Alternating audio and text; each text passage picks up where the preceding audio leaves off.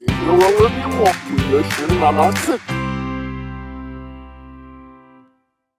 This is a quick video that will provide you with some tips to make your iPad function better at home.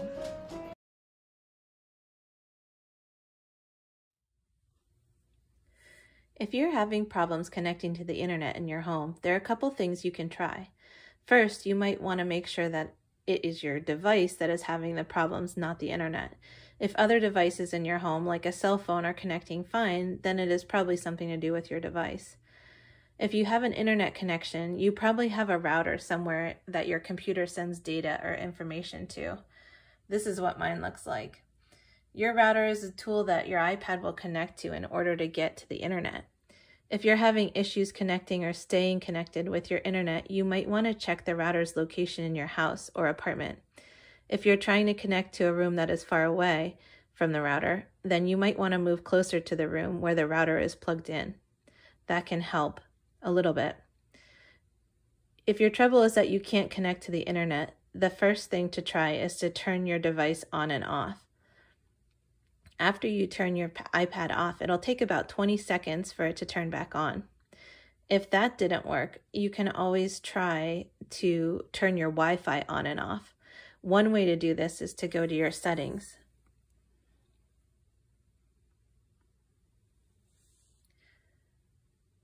Most of the time, we don't expect students to change their settings in any way without permission, but in this case, it is something easy that you can try.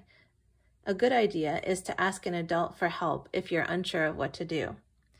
You simply click on the settings icon and go to the Wi-Fi. You would slide the green button on and off to see if that helps you connect. If that still doesn't do the trick, maybe the password to the internet has changed recently or something like that. You can try to go to the Wi-Fi that you're trying to connect to and click the blue I, lowercase I, that's next to that Wi-Fi. And you would click Forget this network.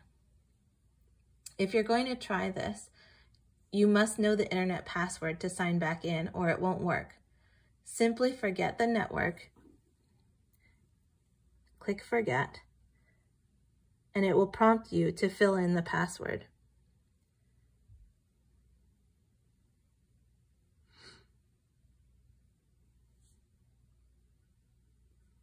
When you try to log in again, it will ask you to fill in the username and password possibly, and it will also ask you if you trust that internet provider. You can click Trust if it's your internet, and then it should let you log back in. Hopefully one of those steps will get you connected at home. Let's check out the Safari browser. Click on the multi-page icon on the top right-hand corner of the window. This will open up all the pages that you have open.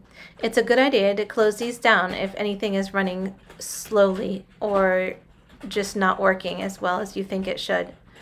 You can close one single page that you don't need anymore, or you can go back to that multi-page feature, hold it down, and you can close all the tabs at once.